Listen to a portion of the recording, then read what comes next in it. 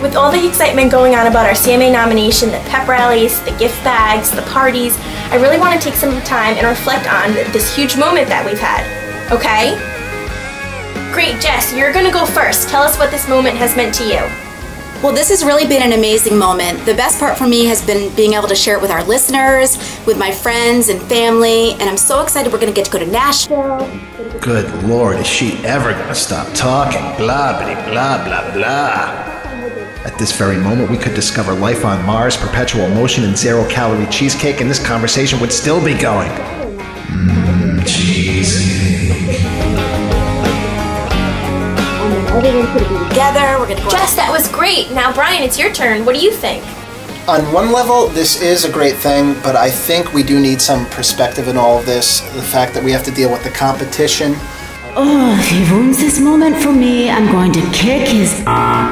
I just don't get it. I raise money for charity, I read to school kids, I buy the most expensive Christmas gifts in our group, but no, Brian shows up, crabs about everything, and everybody loves Brian.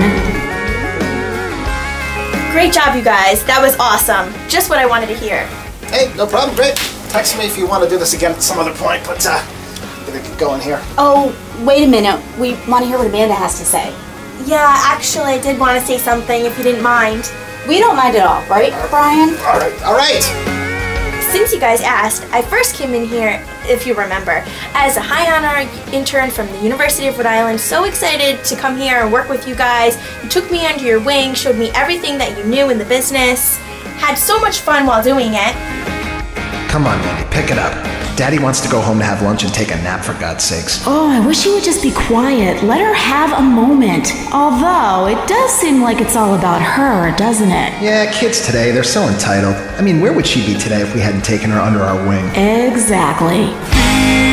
Feel that vibe, the one that lets her know for sure she's everything I want and more. I should have taken that Friendly's internship. Entitled my